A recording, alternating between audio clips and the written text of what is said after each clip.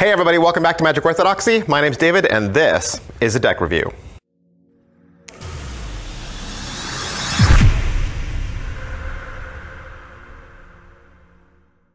Hey, today we're going to look at the Madison Kittens from Daniel Madison and Illusionist.com. All right, so what are the Madison Kittens? What is this deck all about? You know, I think when this deck first came out, we kind of all thought probably what happened was the Illusionist team was sitting around a table and they were laughing about how easily it is to sell a Daniel Madison deck. They're probably saying, you know what, we could probably put Daniel Madison's name on a phone book and people would buy it thinking it was some sort of magic phone book, right? And so somebody probably just threw out there, you know what, you remember those decks of playing cards that are at your grandma's house that have like cats and balls of yarn on it? I bet you we could make a deck just like that, put Daniel Madison's name on it, and it would sell out. And there people were like, dude, you should do it. And then Illusionist did it.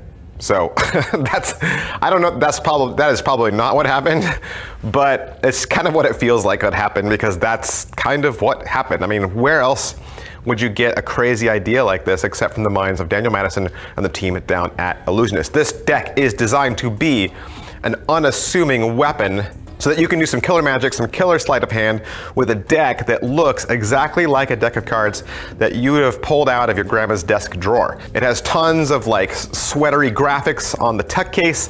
The back design, of course, is two adorable kittens playing in a wicker basket with balls of yarn. The back and the fronts are all aged to make it look like, you know, no one's ever washed their hands when they've played with this deck, and it's seriously clumpy, but it's not. And yeah, it's just made to look like a deck of novelty cards, where in fact this deck is actually built from the ground up to be a magical deck. It's got everything you'd expect, all the bells and whistles, but the question is, does it work? Does it work? Did Illusionist and Daniel Madison succeed with this deck? Let's get into the review. The tuck case is all done in a knitted sweater pink and like light purple. The front of the tuck case says Kittens, and you have a cat face, and it says playing cards underneath that. And it does have this kind of like sweatery texture all the way around. One side of the tuck case says Madison, and the other side has some cat paw prints going up. The bottom has some ad copy about the Illusionist Playing Card Company, and the top says traditionally cut playing cards made in the USA. The back design is the M Madison logo, and the two tiny tuck flaps on the inside have a 7 of hearts reveal. That is pretty much it for the tuck case. Let's take a look at these cards. These cards come printed from the United States Playing Card Company on the thinner crushed stock. They also have a traditional cut and air cushion embossed. And if you'd like to learn more about what stock, cut, or finish means, you can click one of the links below in the description. Now, when we say thin stock, we kind of want to know, okay, how thin? How thin are we talking? The best way I can answer that question for you is to measure them. I can stick 10 of these cards in a caliper, measure them, and give you an idea about how they might compare to other decks maybe that you've held. 10 of these in the caliper come to 2.75. 2.75 is the same thickness as the Bumblebee cards, the Confessions cards that Daniel Madison also released, and the Aurelian deck. The back design has a nice thin white border that's comprised of a little red ribbon that has flowers in it, and on the top and bottom you get 2 circles, very similar to, you know, what a bicycle deck would look like, top and bottom circle, and you have 2 cats there, 1 cat in the basket, 1 cat out, and some balls of yarn at the bottom. Now, a couple things about the back design. Number 1, aged, okay, so it's aged. You got that little granules of, you know, dirt specks all over the back. Second thing is, this is a one-way back design. Okay, one-way back design, the marking is in the pink circle right underneath the handle. So right underneath the handle on one, you're gonna see a little dot, and underneath the handle on the other one, you won't see the dot. So that's a one-way back design.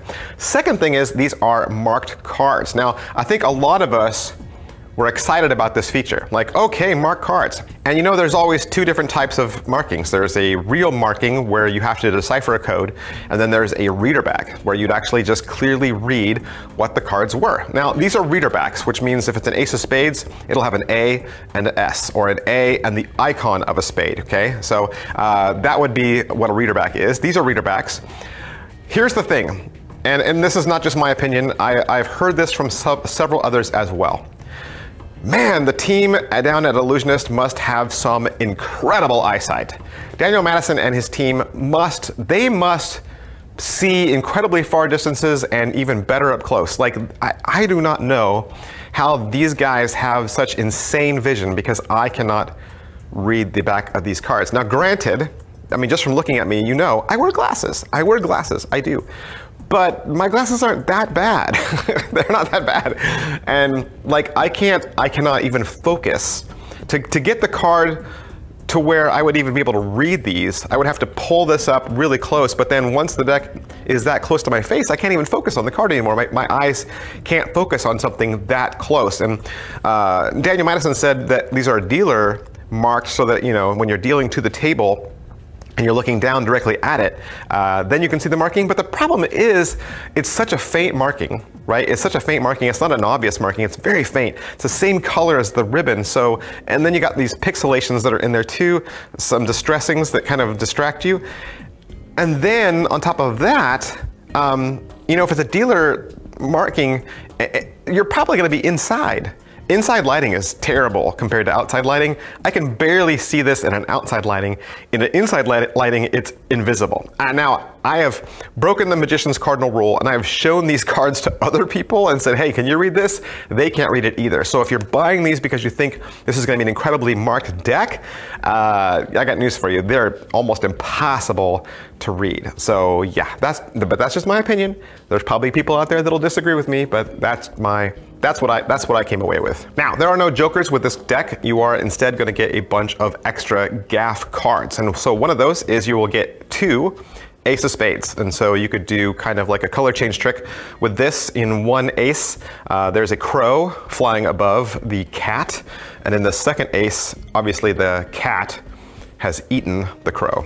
You will also get 3 more additional cards. You're going to get a 9 of clubs angle Z card. You're going to get an extra 9 of spades cards that has a gimmicked back, and you will get a double-faced card that has an ace of clubs, 3 of diamonds, transpo, like color change shift card on just the face. Your pips and indice cards are all going to be completely industry standard.